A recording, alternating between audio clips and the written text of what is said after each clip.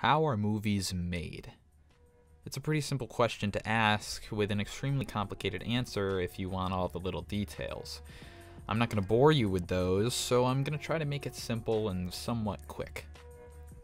It all starts with a script. What country you from? What ain't no country I ever heard of? Scripts or screenplays are the blueprint of any movie. They're needed if you want to make a good film, otherwise your crew and cast is going to lack almost all direction. Luckily for the writers, screenplays follow a similar format.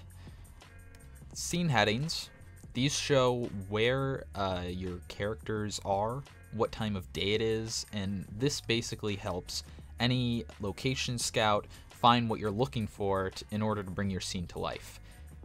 You also have actions. This is basically just what's happening, whether it's a character motion, a description of a character, what the character is about to do, and some writers even get a little bit fancy with it and start to explain maybe what the characters are thinking. This helps the actors get in the mindset of the character and understand where their characters are coming from. You also have the character line. This just shows who's talking. These are often followed up by dialogue or parentheticals. Dialogue just shows what the character is supposed to say. Sometimes actors will go off script, do a little bit improv. Sometimes scripts are written with improv in mind and they want the actors to explore their character. And transitions are used for editors to know what's going on, when the scene cuts, when things are changing.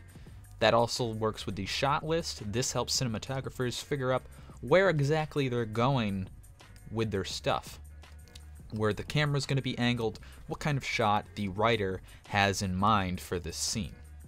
Pre-production is after you finally write that script.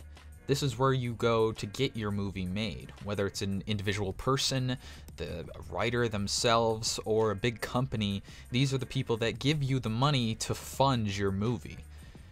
This is also where your dreams can get crushed. If you have a great idea of a brutal horror movie, and maybe the production people don't like that, they can chop off those ratings. They might want you to change the script a little bit so your movie isn't completely graphic. They can change all sorts of different things about your script before you even start to make it. They might put in certain promotions and advertisements that you initially didn't want to put in your film and didn't really imagine being there. Contract or no, I will not bow to any sponsor.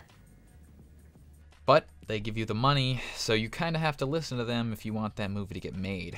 Now that you've got your script made and your producer is ready to go, it's time for you to hire some crew and some actors. Crew is typically either hired by you yourself if you know somebody in the industry who you enjoy working with. A good example of this is Roger Deakins, the cinematographer, working with the Coen brothers. Sometimes the production company can provide you crew as well. If they have a big team at hand, they might be able to help you out if you're new to the industry and you just happen to get a big break. Actors can be found by casting, or if you have a certain actor in mind during the writing of the script, sometimes you can get those people in there. Production can also sometimes have a little bit of control on this. If they like certain actors or they have deals with certain actors, sometimes the production will put actors in your movie that you didn't originally see, and this is just another example of production messing with your movie. Now that you've got your actors and crew, your script, your producer, all that precious money, it's time to film. Filming is the most tedious and stressful part of making a movie, and it's pretty obvious as why that is. Filming is often long days. They can be up to 14 hours, 6 days a week for months and months. There's many takes being made, meaning you're often there for hours watching the same scene get redone over and over again until the director is satisfied with the cut. And even then, it might keep on going. Filming is tedious and long and takes a lot of effort from both the actors and the crew. And after you're done filming a movie, it's the best feeling in the world because you don't have to do much. Now that your movie's filmed, it's time to start post-production. Another reason why movies take so long is because of this big ol' area. Now that you've got all those clips from your movie, all those cuts, editors got to go through them. If you have CG in your movie, you need CG artists, special effects artists, all these people working on the after product. Of course, if you're doing it by yourself, it's not that awful, but if you're doing a big scale Hollywood movie, it's going to take a lot of people. You also have to worry about what the producers think about the final product. Even after the movie is completed in editing, they get to come through and see if things are fit. Also, the MPAA, which is the ratings board for movies, decides what rating your movie will get before its release. And if your producer wants something PG-13 and the MPAA declares it as a rated R movie, you might have to cut some parts from your movie that you didn't want cut.